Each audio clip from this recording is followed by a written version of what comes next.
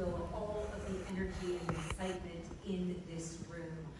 There is so much ground to cover, and I want to get through as much of it as we can. So we are going to kind of do a lightning speed round of introductions here. And just each say who we are and a tiny little bit about what we do. I am Alex Cohen. I'm a political anchor at Spectrum News, which is how I have the fun fact, even though we saw the political strides that we have made here in California. I do want to note that for the first time in more than 30 years, we will no longer have a woman representing us in the U.S. Senate. There is that. But on a lighter note, ladies, what do you do? Well, I'll start. Hi, everyone. Martinez, the Executive Director of the California Commission on the Status of Women and Girls. Excited to be back here talking about the issues we all are fighting so hard against, from the wage gap to access to reproductive health care to representation across every sector. I am a mom, I am a Pisces, and I'm not sure what else you want to know, but I'm sitting over there afterwards. Good afternoon. I'm Zakiya, President and CEO of the ERA Coalition in the Fund. We are a movement of movements. We have over 300 partner organizations representing 80 million people across this country, all fighting for equality. And so I'm happy to be here today to talk about this movement that we have and how you all can be engaged. I'm a dog mom. That's my fun fact. Hi everyone. I wish all of you could be up here and just see yourselves. It's such an inspiring place to be. So thank you all for coming in and hearing from us, and thank you so much for including me in this morning's panel. I am Gayle Goldin. I am Deputy Director of the Women's Bureau, which is at the U.S. Department of Labor. Have any of you heard of the Women's Bureau? The Women's Bureau is over 103 years old. We've existed since before women won the right to vote in this country. And we are laser focused on making sure that we make this country a better place for working women.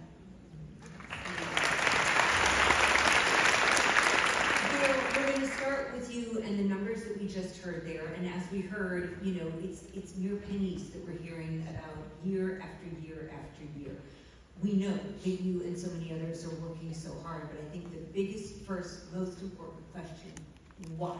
Why are we still seeing such big gaps?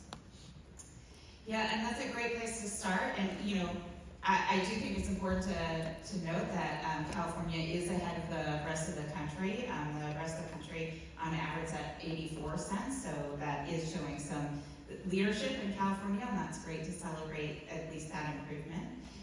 One of the things that I think is most interesting about the wage gap is that there is no one measurable difference between men and women that we can look at from the wage gap.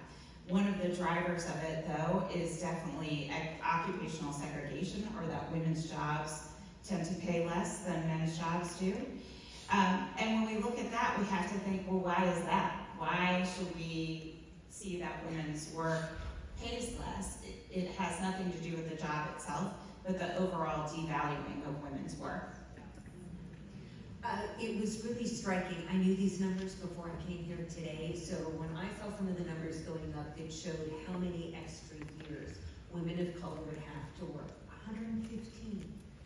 That's just insane. So I was looking out across this sea of faces to see how that resonated. And I saw the pain, I saw the anger, and I saw the frustration. Zakiya, what are we doing to try to fix this? So that's why I'm here. So the ERA Coalition works to do exactly that. We have our 300 partner organizations representing any aspect of equality you can think about: gender justice, racial justice, economic justice. We have young women fighting this fight. LGBTQ+ rights are on our focus as well. And so we're all coming together because you recognize that right now our communities are all under attack by the same forces, and without us coming together in unity, we will never get this thing done. We will never have the quality of life that we need, the equality that we should have and deserve in this country. And so what we're doing is we're trying to get the Equal Rights Amendment in the Constitution. A very small feat, right? Trying to get equality. And we're closer than we've ever been. And so we have two pieces of legislation pending in Congress that would actually, bipartisan legislation, by the way, that would actually move the Equal Rights Amendment closer to fruition and being published in the Constitution. In 2020, we've met all the requirements to have the Equal Rights Amendment in there. It's been ratified by all the states needed to. It has bipartisan support. We just need to get it in the Constitution. And let's remember, our votes matter. We're going to talk a little bit more about that, I'm sure. But it's an election year, so think about all of the things that are on the ballot right now. Your fundamental rights and freedoms are on the ballot, and take that with you when you go to the polls. I'd like to see here. I will announce in case you missed it, because this is what I do. As I was driving over, we learned that Marjorie Taylor Greene, upset about the aversion of the federal government shutdown, and Mike Johnson, working with Democrats, has filed a motion to oust him. I mean, Congress is a little cuckoo right now in Washington, D.C., if I may put it so bluntly. So can you talk specifically about, okay, what are the dynamics at play here? And with so much else that Congress is facing, why hasn't this happened yet? Politics and money are the reason we do not have constitutional equality in our country. I know we're not a partisan, none of us here are partisan in our roles, but we have to admit that there are people who are running for president right now are the reason why we don't have an equal rights amendment in our Constitution. They said no thank you, because their political interests behind them said that this shouldn't happen. And that's why elections have consequences and our votes matter. So making sure that we vote for the people who represent our interests are so very important for us to move forward as a country. And I mean, I'm from DC, I grew up there, I still live there, and it is nuts. I mean, it's not just a swamp physically, but there is a swamp, right? And it's because our system is set up to polarize us. Our political system is set up to reinforce these divisions amongst us so that we can all focus on things that are not important. What's important to us? Our livelihoods, our families, and our community. But we don't really focus on that. We focus on social issues instead. Let's come together and talk about the things that really matter to us, our kitchen table issues, our economy. And that's what the Equal Rights Amendment is at the foundation of it. The reason it hasn't succeeded to this point is because of money. There are financial interests at stake. So we need to take that money and that power back, but give it to the people and make sure that we're doing what we need to move this forward, because our elected officials don't represent us. The majority of us don't have elected officials that represent us. So we need to make sure that changes. And that's what we're aiming to do.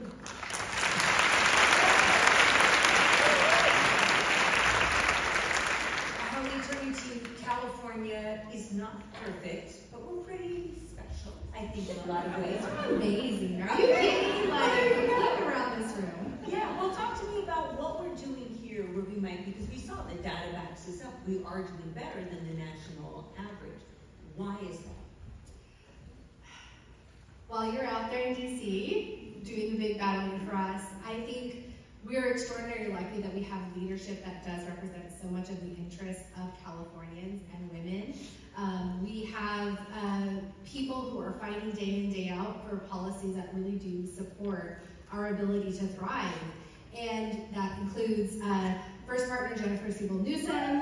On your table, everybody, there is the Sign the Equal Pay Pledge, which is just one example of how over 200 companies have taken the pledge to say that they believe that they have the power and will move to end the wage gap. They're going to look at their internal data, they're going to look at their policies, they're going to look at their pay structures, and they're going to take action to make that change. I was really excited to have Ann see the report feature the pink tax. That was a huge policy win that the commission fought tooth and nail for. Believe me, we were called job killers, we were called a lot of names about that bill, and we had Commissioner Senator Monique Limon continue to fight to get that through the legislature and signed by the governor, which makes it possible for when you go to apply for a job, there is a pay range published, so that women who have historically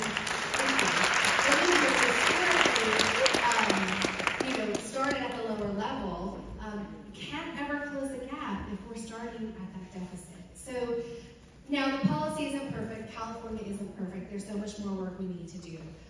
So we need to marry this initiative of businesses making the right choices with policies that ensure that women do not fall through the crack, that they're held accountable, and that they ultimately are succeeding in the workplace. We cannot succeed in the workplace if we have to take care of our children, right? Let's just put it out there. It's a real issue. And Gayle, Could you give us an update, both statewide and nationally, where do affordable childcare initiatives currently stand? And how do you see that factoring into the gender wealth gap that we're seeing? Yeah, so at the Women's Bureau, one of the things that we do is release data. Both we analyze other data and we do our own data analysis, and we put out policy briefs and various different research. And one of the important pieces that we did this in this past year is called the National Database of Childcare Prices. And if you look at that database, you can look it up on the county level. It's the only resource in the nation that's looking at childcare on a county level. And no surprise to anyone, childcare is unaffordable. So, you know, on average, a child's childcare could range from 8% of a family's, and this is for one child, 8% of a family's budget to 19% of the family budget. And in the bigger cities that you live in, the more expensive childcare is. So it's really important. We know that when childcare costs go up, women's labor force participation goes down. So this is an issue that we've absolutely been working on from the federal government. One of the things that the Biden-Harris administration has been particularly interested in is, as we're getting more women into the jobs created by the bipartisan infrastructure law and CHIPS and IRA and all these new infrastructure dollars that are going on throughout the country, how can we make sure that women come into those jobs and stay in those jobs? And a key to that is ensuring that they have access to childcare. So that's on one of our top of our lists. When you mentioned some of the childcare prices right now, I heard a couple of wows from over here, right? And if you know, you know, and if you don't, you don't, and that's understandable. But as we heard from the president earlier, education plays such a key role in all of this. And one statistic that I was pretty floored by, 80% of the nation believes that the Equal Rights Amendment was already enacted. You know, we laugh, but you know, like, we're also living in 2024, and I think we could see where a lot of people would be like, how could it not be that case? Zakiya, can you talk to us a little bit about education and messaging and the role that this plays? Yes, so we are a university that probably does talk about the Equal Rights Amendment in some of their curricula, but many of us went to schools that didn't talk about it, right? So, I mean, that's something that we have to take into consideration. What you know should not be determined by where you grew up. Let's just say that. So education is important. We all need to inform our peers. We need to educate ourselves about the importance of this work. The Equal Rights Amendment is the foundation for all of the work we talk about when it comes to women and girls in particular, but other parts of our society that are being attacked and infringed upon today. So for us, it's important for people to know that, yes, though 80% of the country thinks we have it, we don't. And that's the problem. That's why we had the Dobbs decision a couple of years ago. That's why we still see the stagnant wage gap, because you can't fight back.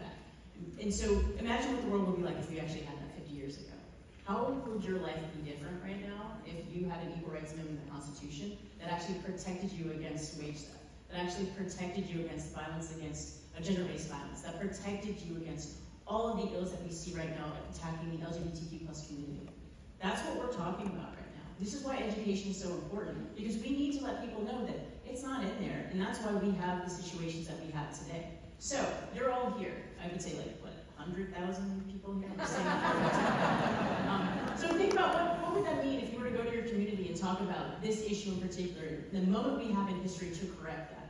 We can do this year if we have the political will and support to do so. So all of you, get on your phones, take them out, talk on social media, amplify the ERA Coalition, @ERA Coalition, visit us on our website, learn more about your rights and what's at stake right now, because if you don't act now, we miss a window, and we can't wait another 100 years for this. Not one more year. It's been 100 years we made for the Equal Rights Amendment. 50 years since it was passed. Think about that. And the impact that could have on our lives in our future. So, educate yourself, visit our website, learn about the partners that are doing the work in your community, because that's how you uplift this issue and ultimately uplift all of us in the process.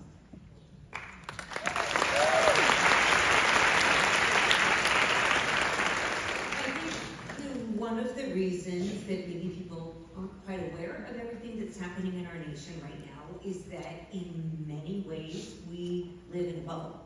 And we have been living in a bubble, and I think it's safe to say that COVID-19 really emphasized that. The California Commission on the Status of Women and Girls examined the impact of COVID-19, and they put together a California blueprint for pandemic women's economic recovery.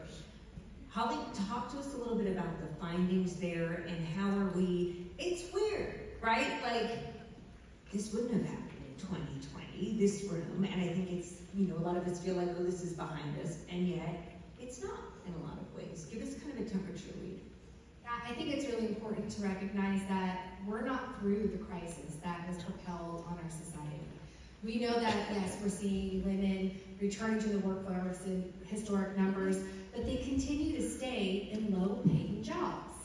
And that's just unacceptable. We have to be able to figure out how do we support women who put their careers on hold to care for their children, to educate their children, years of lost savings into their retirements. One thing our blueprint found is that women who were college educated, didn't have children, made gains in the workforce. They moved on, they got promotions, they saw raises. What does that say about, you know, how our structures were not built for working mothers in general? So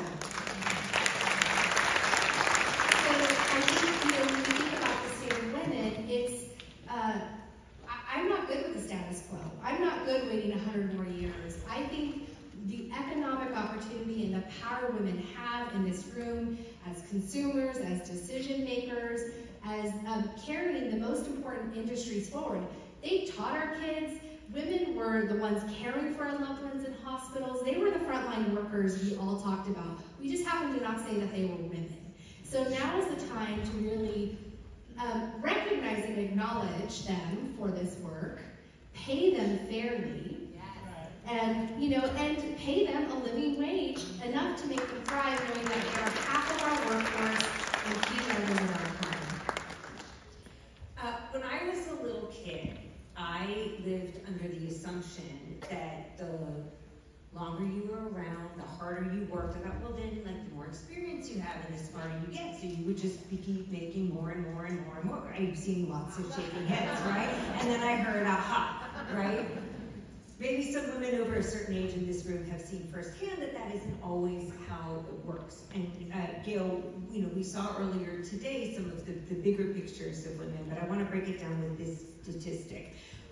Women graduate now with degrees at higher rates than men. They begin their careers making close to the same starting salaries as their male counterparts, and then comes the drop, right? And we're seeing a steep drop off in earnings, especially among women ages 25 to 44. Can you break this down for us? What is going on? Yeah, so that makes me think about when I was a young mom. My children are now 22 and about to be 20. And when I was a young mom, my husband's aunt, who was like my mother-in-law, I was like one day really stressed out. I was dealing with my own mom who had early onset Alzheimer's and having small kids at home and trying to figure out how to have a career after finishing graduate school. And it was all just swirling around me. And she said to me, "Oh, honey, you can have it all, just not at the same time." And I think, you know, fast forward 20 years from that moment, what have we been doing to make that change? Because we all want to be able to have that balance, whether or not you're men or women. Everybody wants to be able to care for their loved ones when they need to and be there for their own health care and others. So, you know, first I do want to say that women are in the workforce at record numbers. It's the highest rate of participation in the workforce for 25 to 54-year-old women right now, which is great. And also, if you compare us to our peer nations that have invested in policies like paid leave and childcare, looking at just Germany and Canada, two of those countries, we released recent research just last week that shows that if we had invested in those policies like paid leave and childcare, like Germany and Canada do, we'd have 5 million more women in the workforce, and we'd have $775 billion a year more in our economy. So that's really, it's the gap we have, and it's what our nation is really dealing with. And, you know, lucky in California to be one of the leaders in paid leave, to be the leader in paid leave in the nation. It's, you know, we hear about what they're doing in other countries, and it's hard. I want to kind of try to imagine a better world right now. If you could maybe wave a magic wand, and all the goals and things that we're talking about here starting to happen, things starting to turn. Can you give us a sense, and Zakiya, we'll start with you, like what would our nation look like with the day? I see you sign, but can you imagine maybe some of the changes that we don't even think about yet? Yeah, so I sighed because, unfortunately, I don't know a world where the equality I'm seeking exists. And so for me, it is to imagine this thing, because there's so many examples of how lives could be changed and lives could be different. I love the statistic of looking at other countries and the investments that you make in women and girls and what that could mean for you. I mean, it's ridiculous to think that over the course of a lifetime, a Latino woman will miss out on $1.3 million because of the wage gap. Like, that's mind-boggling. What could that mean for our economy, for our children, for our families, if people were empowered with those? So for me, it would be, we'd have a stronger system. We'd have more opportunities as women, and our girls wouldn't have to worry about a world in which they're not getting a 527 plan because they're a girl versus a boy, right? And I mean, this is why this report is so fascinating and so mind-boggling, because the world we want is one where everyone in this room right now has the life that they deserve because of the hard work they've put in and because of the situations and the advancement that they've invested in themselves. And we need to make that way for everyone, not just women, not just girls, but for all of us. And that's why I believe in the Equal Rights Amendment, because it will do just that. It will empower us to make the change we need to see in this world, to make the world we want to have. And so for me, it's being able to have families that can afford to take paid leave, right? Because there were some recent statistics also about the fact that the lack of paid leave for Black and brown women, what that means in terms of quality of life overall. If you do not get a break, what does that mean for you? So maybe I wouldn't be so tired all the time, right? That might be a benefit. Where our health insurance covers us for all the needs that we have, but it's not prohibitively expensive. So you can actually go and get preventative care and live a longer and more full life, knowing that you don't have to worry about those kinds of things. Where our education system is set up so that all of us can advance, so we can take advantage of the opportunities that are in the world, and we can move our country forward, because that's how we're going to get it done, is through education, health, and supporting our communities. When I harken back to what you said, Gayle, about that lesson of you can have it all, but not at once, I've just always said you can have it all, but just not sleep. And it gets back to rest is really important. How do you want to chime in a little bit about what that looks like here in California when it comes to women in these caregiving roles? Yeah, I think we talk a lot about mothers, but I think what that looks like is a woman doesn't have to choose between whether she's going to be a good mother, a good daughter to her aging parents, a good employee, somebody who not feeling selfish about putting our ambitions first, and honestly, not risking our own health and wellness because we are trying to fill these impossible demands of our time that's not valued by our society. So I kind of, from a big global level, that's all the policy work, the cultural change, the transformation we need to see. And I always think about it to how do I bring it back to myself?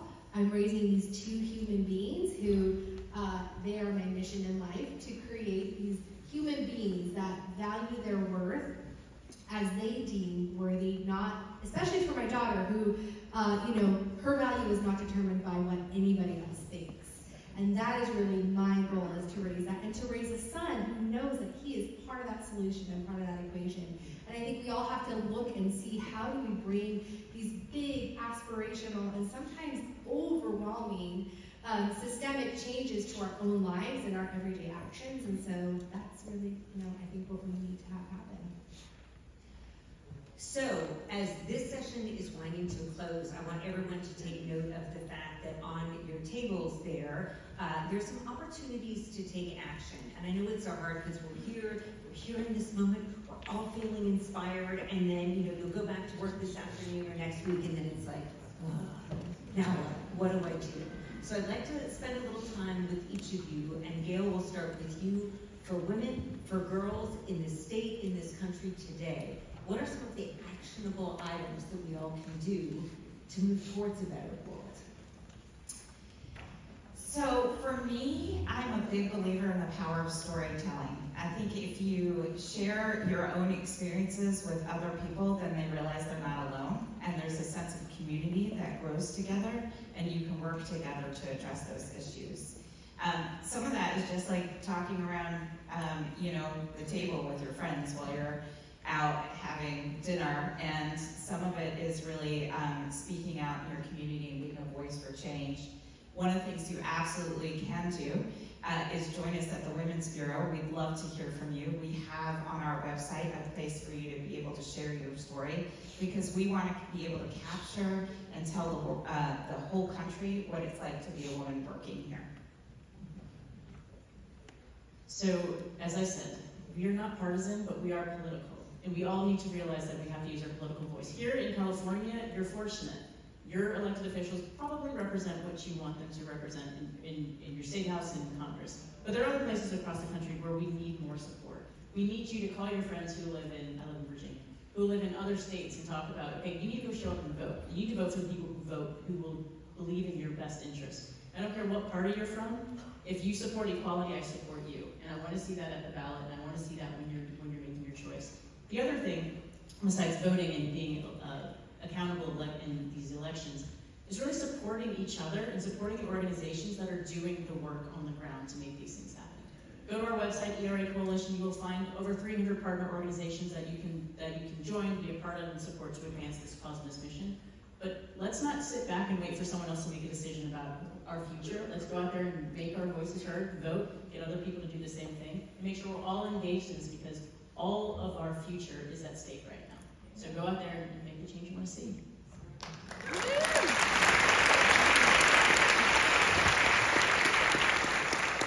I already did my call to action. Everybody take this back with you. If you haven't signed the Equal Pay Pledge, please do it. It's a QR code. And then my sort of final thought, parting words is, I think when women dare to act big, we have to work to make sure that we don't make them look small. And I heard that from, that's not my quote, but that is something I've read that I think is just, it's really powerful.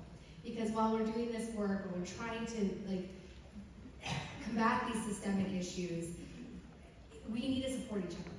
And that just doesn't mean just showing up. It means rolling up the sleeves, doing the work, getting involved in your community, doing your part. Gayle, Goldin, Zakiya Thomas, and Holly Martinez, I want to really sincerely thank all three of you. And Gayle, Zakiya, for making this work.